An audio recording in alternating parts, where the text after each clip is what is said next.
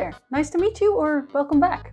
You might know this or you might not, but this is my second attempt at a vampire-focused video. We're going to talk about the blood-sucking creatures of the night today, where they came from and where they went and how that happened at all. So, gather around the fire and I will tell you a tale. Here to assist me in my travels is Iznij, the vampire. Salutations, gentlefolk. Oh, no, we don't drink on the job. YouTube doesn't like that. Oh, don't worry, it's blood. Oh, no problem. Hey!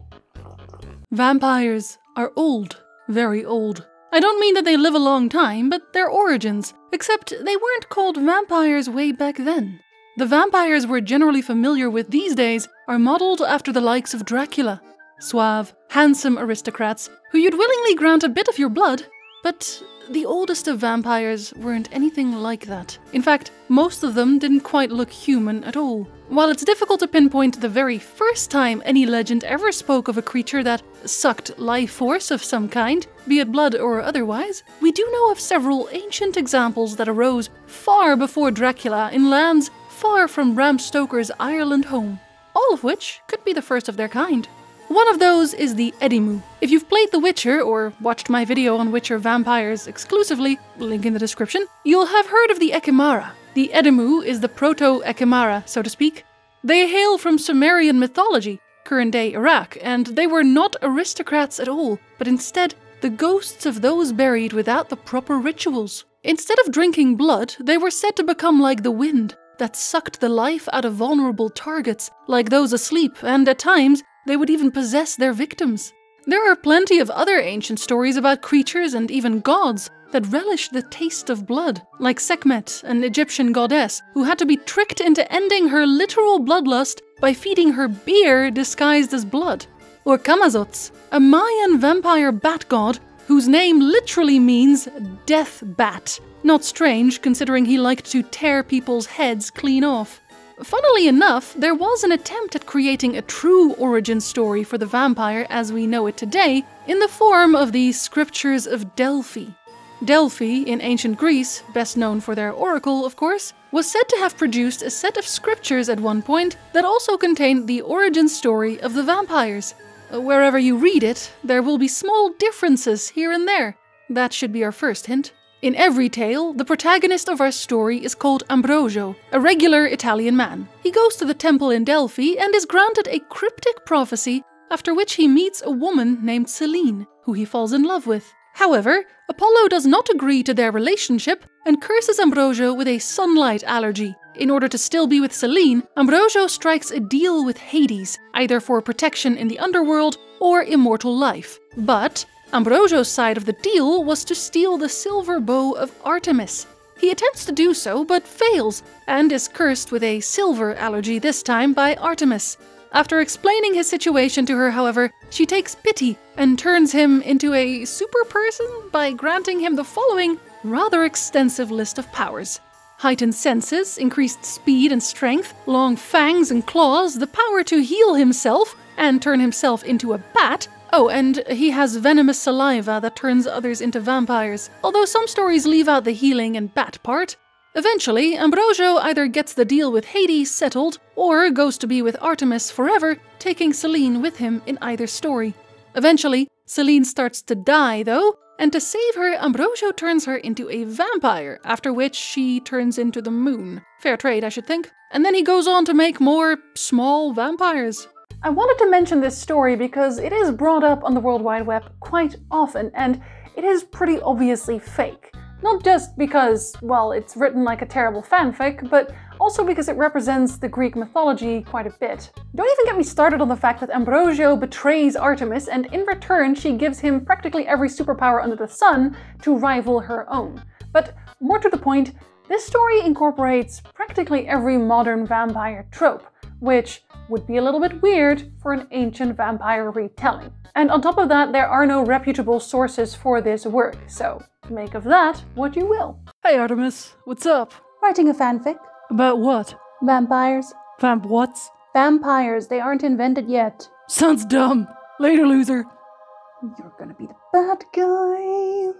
So, if that's not where modern-day vampires started, where did it start? Well, they were imported initially, The word vampire wasn't widely used in the year 1734, not until a group of 3 English gentlemen decided to go on a trip. And when you went on a trip in those days, it was considered rather fashionable to write a travelogue.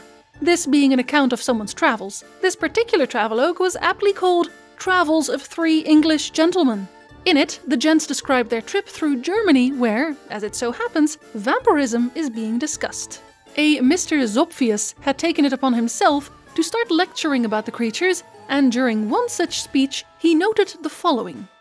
The vampires, which come out of the graves in the night time, rush upon people sleeping in their beds, suck out all their blood and destroy them. Their countenances are fresh and ruddy, and their nails, as well as hair, very much grown. And though they have been much longer dead than many other bodies, which are perfectly putrefied, not the least mark of corruption is visible upon them. Those who are destroyed by them, after their death, become vampires, so that, to prevent so spreading an evil, it is found requisite to drive a stake through the dead body, from whence, on this occasion, the blood flows as if the person was alive.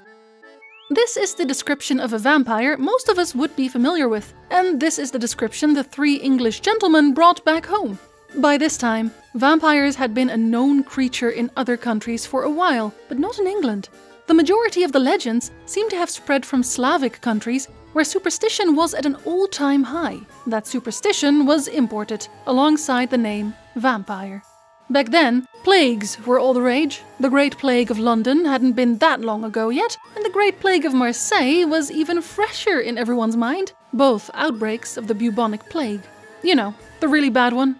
And if you were but a little bit superstitious, you might decide that the true cause of all this pain was actually vampires. It's why the earliest vampires were not exactly suave aristocrats. They were described as bloated, bloody, purplish in color, long nails and hair. You know, a bit like a corpse. Because that's what they were. And if you were in fact a plague victim, then you might have been unlucky enough to catch the septicemic plague version of the Black Death, which meant one of your symptoms included bleeding from your mouth.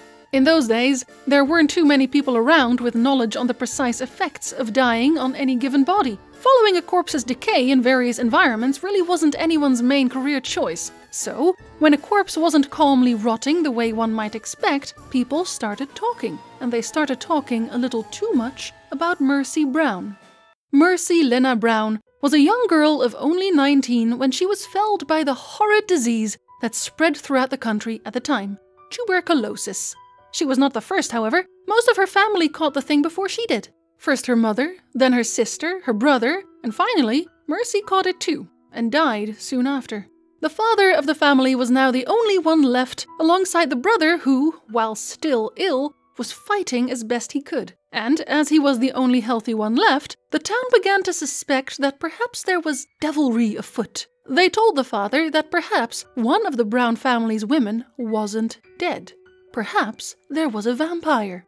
And so they set about digging up the bodies of the deceased to check for fresh blood in their hearts. After nearly a decade had passed, of course, Mercy's mother and sister had been reduced to nothing but bones. However, Lena had died quite recently, and the winter had ensured that her grave was practically a freezer. She looked remarkably fresh. That sealed the deal for the town, and they cut out her heart and liver, burning it to ashes and feeding said ashes to her brother in hopes of curing him. He died less than 2 months on. Mercy's story, you might be surprised to hear, took place in 1892, not long before Dracula was written.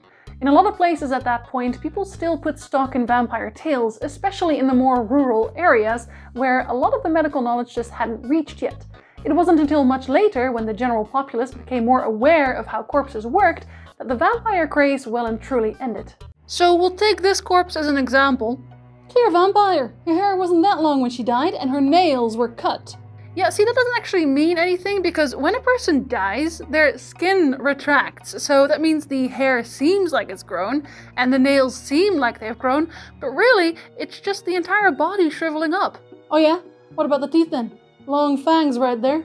Same thing, the gums lose fluid over time and the gums retract, making it seem like they're really long fangs. Yeah, well, I buried this one a month ago and it still looks completely fresh. Yes, you buried it in frozen ground. That's typically how you preserve a corpse. Well, Actually, she looks well fed and there's blood coming from her nose. Corpse gas. Decomposition actually makes your entire body blow up like a hot air balloon, and the pressure makes blood ooze from your mouth and your nose. What? Corpse gas. What?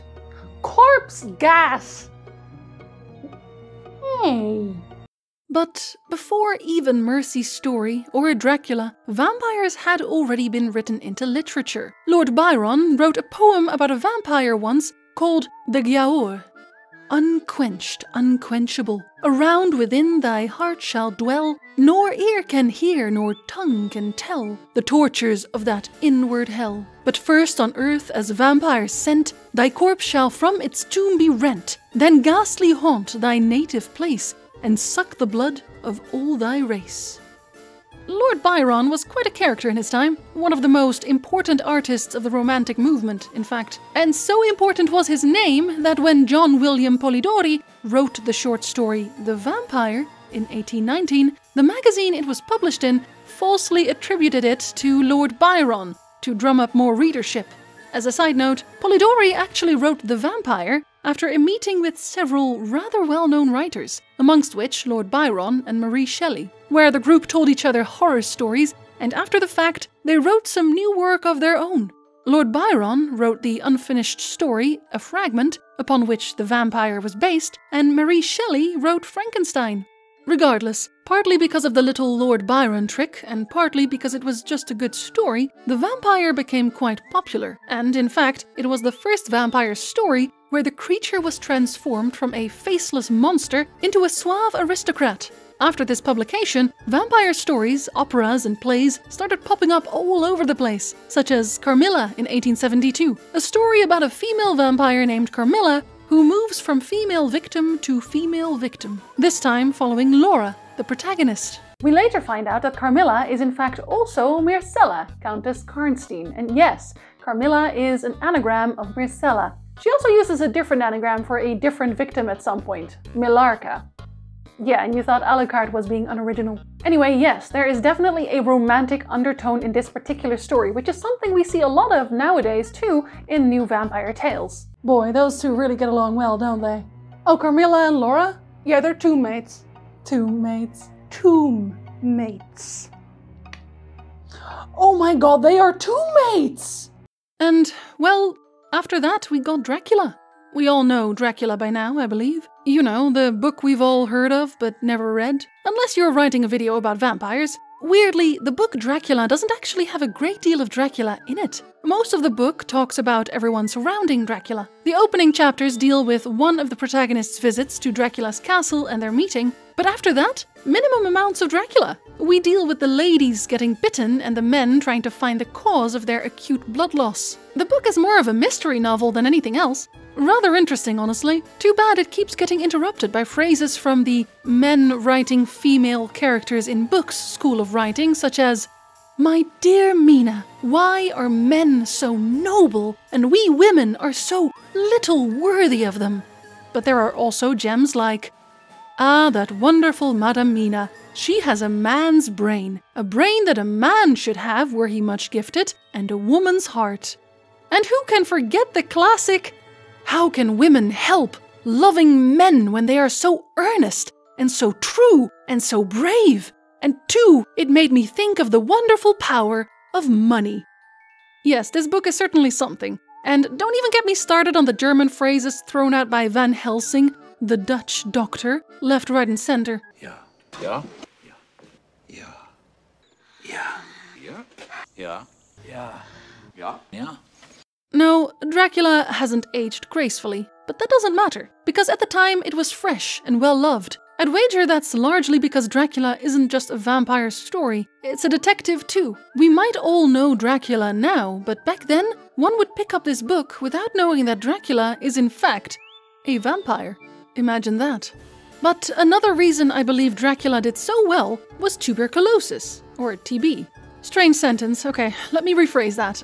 We were nearing the end of the 19th century when Dracula was published, and in the 19th century, one of the most prolific diseases was tuberculosis.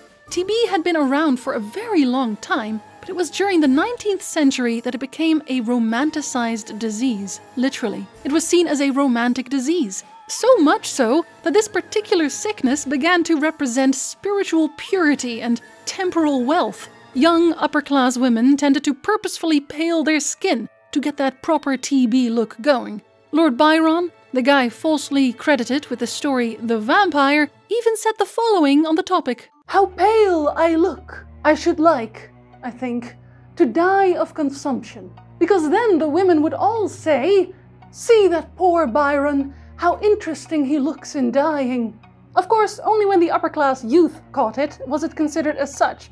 When the poor people got it, it was still considered really gross. A vaccine for TB wasn't used on humans until 1921, 9 years after Bram Stoker's death, and even then, it wasn't widespread. I'm sure the comment on pale ladies already gave it away somewhat. Many of the symptoms related to TB were also vampire symptoms, apparently.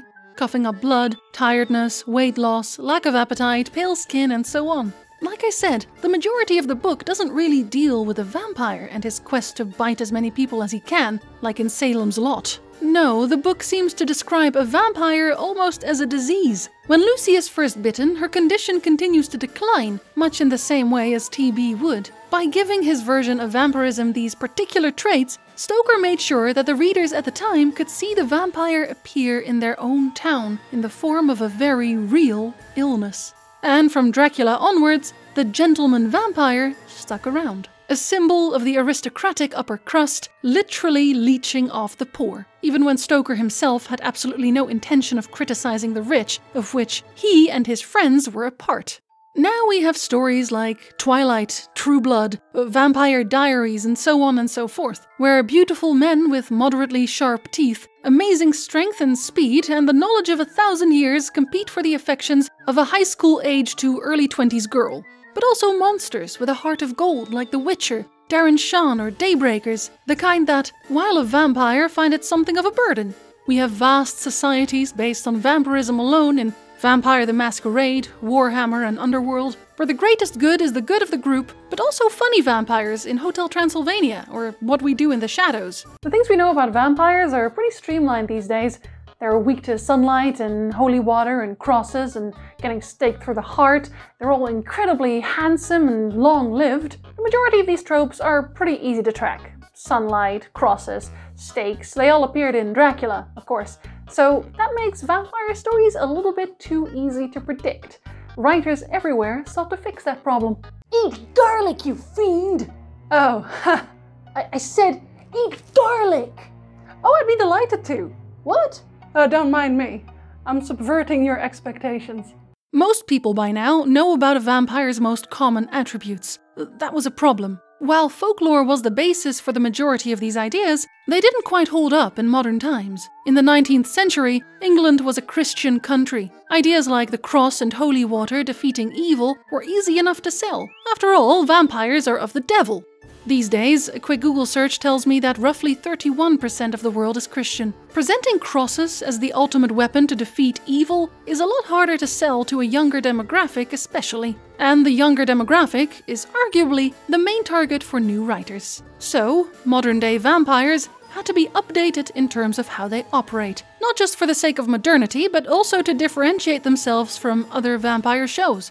How do they let us know that they're not like the other vampires? A lot of series, for example, change the sunlight idea. In Blade, the main character is a half vampire, so he can walk outdoors during the day. The less pure-blooded vampires can even go out as long as they wear enough sunscreen. In Twilight, well, this is what I am. Crosses also don't return as a weakness in most newer shows, nor does holy water. Shows will make up new vampire problems instead. For example, silver is brought up a lot. Yes, silver. You might already know that silver is generally the werewolf's main weakness, but now the vampires have joined them in their trouble. In case you were wondering, no, Dracula really wasn't weak to silver in any way. In fact, when Jonathan Harker makes it to Dracula's castle in the book, he is greeted by the Count himself, who is holding an antique silver lamp. The silver idea might have come from the fact that Van Helsing uses a silver crucifix. The crucifix being the dangerous part, of course, not the silver. But the anti-vampire tropes are not the only things that changed. Vampires moved from their ancient castle and into an expensive penthouse in the middle of a bustling city. Or they'd live in a secluded mansion in the woods, while their younger-looking members joined the local high school. Or they'd team up in large, not so ancient but still very expensive castles to form their own coven, with blood donors and fancy weaponry to defend themselves from the impending werewolf war. The vampire has evolved to be whatever we want them to be, and in a lot of cases they've taken on the werewolf as an adversary, which is a little bit strange because in a lot of old stories, werewolves and vampires were the same thing. It was believed that if a person was a werewolf, after their death, they would become a vampire, which makes it even stranger that they are adversaries now. So where did that trope come from? In 1941, Universal Pictures released a film called The Wolfman, a werewolf film that became far more popular than its predecessor, Werewolf of London, and subsequently it became part of a sort of monster cinematic universe called Universal Classic Monsters, alongside the Phantom of the Opera, Dracula, Frankenstein, the Mummy, the Invisible Man, and the Creature from the Black Lagoon. The studio eventually started work on a script called Wolfman vs. Dracula, but it was never actually filmed. The seed, however, was planted. Jacinto Molina Alvarez, also known as Paul Naschy, became a big fan of horror cinema, and especially the Wolfman, eventually creating his own werewolf character, Waldemar Daninsky. A lot of the movies he wrote, starring his very own Wolfman, would see him fight vampires, just like the abandoned Dracula movie. But the films never really broke through in America until a man called Samuel M. Sherman got into trouble over a Frankenstein movie. Sherman was asked to provide some 400 movie theaters with a Frankenstein movie, and for that purpose he created Dracula vs. Frankenstein. Unfortunately for Sherman, the film lab he chose to develop his movie refused to give it back. Not wanting to break his contract, he went to Naschy and bought one of his werewolf versus vampire movies. To fix the small inaccuracy that is the lack of Frankenstein in this movie, he pretended that the Frankenstein clan had changed into Wolfstein during the intro slides and named the movie Frankenstein's Bloody Terror. And so, accidentally, a werewolf versus vampire movie was launched in America to great success, and a new trope was born, especially since Naschy would not stop making these movies. Why does it work? Well, I suppose in media it's just taken on the two sides factor. You know, like pirates and ninjas and cats and dogs. There's always two sides of one coin. Which side do you choose? Except, you know, the vampires are cats and cats are vampires. They have the cool monster quality, as it were. But with that, we are at the end of our vampire video. So, Isnish, any parting words? Well, let's see. Dracula's backstory was actually not based on Vlad the Impaler. Stoker just stole the name. Everything else about Dracula's backstory doesn't actually work with Vlad at all. In fact, his original script was called The Undead, not Dracula. And the high-collared cape you see Dracula wearing so often is actually a stage invention. It made it easier for the Dracula actor to vanish on stage. Oh, and yes, vampires probably do represent some kind of sexual frustration, but I think we all know that by now. Watch the Castlevania show and also Buffy. Seconded. Vampyr. I've honestly not been a vampire for that long, so I don't really have a long list of victims yet, unfortunately. But, you know, I'm proud of every single one of them, which is why I keep their names, and sometimes I check in on them to see how they're doing. So, for example, Wall Guy the Robin. Yeah, he seems to have taken to feeding on birds, but I don't know that that's going to sustain him in the long run, if I'm perfectly honest. I mean, birds are pretty small. Wall Guy is a pretty big guy, you know, being human, or at least ex-human at this point, at least. People have started disappearing near the woods, so, I mean, I don't want to draw any conclusions, but I think I might be drawing some conclusions here. I picked up Robertson S.O. near a guest house at some place. I don't know what he was doing there, but, you know, it was an easy target because he was alone. He said he didn't really mind, though. He was kind of getting bored of the party he was at, so I think I did him a favor. I feel like I'm doing most people a favor when I turn them into a vampire at this point, and, you know, he went off and slaughtered the guests immediately, so I don't think he really had a strong connection to any of them. Yeah, so fun fact, Loch Muin I picked up as a dragon. Yeah, I don't know how they got to this particular part of the world, but yeah, I mean, if Magic the Gathering can do it, why can't I? I wanted to see what a vampire dragon looked like, so picked up Loch Muin. Now I've got a vampire dragon. Although, it's not like he really listens to me. Several entire villages have disappeared in the near vicinity, so I feel a little bit bad about that one. But, I got to see a vampire dragon, so I really can't complain. MJ's Skullstaff was a little bit trickier. I think this one might have wanted to try and kill me. I think that might have been why they were there. I can't really ask anymore, obviously, because they just started screaming at me after the fact and then went to turn their wife as well. And I think they're just doing the Reign of Terror thing together now. So I'm really, at this point, not sure if they were there to kill me or if they were trying to bait a bite. Get it? Bait a bite? Ha! Yeah, anyway, people are giving them nicknames like the sister murderers and all that now. So, now they did try to explain that they were married, but nobody wants to listen. Probably because they're too busy screaming, really. Septic came to me. I mean, really just came to me. I don't know that they knew I was a vampire. They knocked on my door and asked about cats. Not really familiar. I tried to show him my long-haired cat, obviously. Tried to tell him about the larger naked cat that was Nosferatu from Dracula, but I don't think either of them were of his interest, and I got a little bit bothered, so I just made him a vampire instead and told him to go figure it out on his own. And then he flew off, yelling about cats, still. Yeah, strange man. Mike Spheres was probably the first one who almost killed me. Maybe accidentally, I'm not sure. They were kind of surrounded by garlic, but personally, I'm a fan of garlic. Little known fact. Vampires love garlic. It's so tasty. Like, I'm part Italian. How am I not gonna like garlic? I'd be disowned. Couldn't have that. Anyway, yeah, I think he was prepared, and there were several stakes fired. Yeah, several stakes fired. When he turned into a vampire, though, I think at first he thought it was kind of neat, but he did try to stake himself, so might still be in a small phase of denial.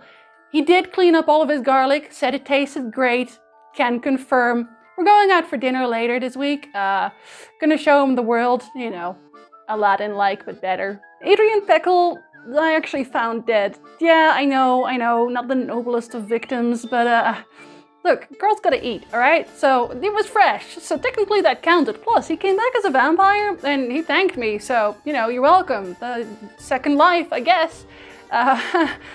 Yeah, I didn't really see coming that he would then immediately start murdering all the people that wronged him in life. Starting with the guy who murdered him. Yeah, murder victim, right? Who would have known? Well, I certainly wouldn't, but, you know, I had food, he had food. We're all happy. Ray Ray is my newest addition, and I actually found him at a park. Yeah, one of those lake sort review things. Really nice place. Too much sun though, I'm not gonna lie. Could do with a little less sun. He honestly thought the same thing, but bright sides to everything, let's not mention the sun anymore, but bright sides to everything is there's so many tourists there and nobody's gonna miss him. He can eat an entire family and no one will know. They'll all think he drowned or something, which is great because lots of people drown there. I mean, it's not great that lots of people drown there, but easy pickings. Am I right? Am I right? I should have stuck around. I might go back sometimes. Yeah, good victim, that one.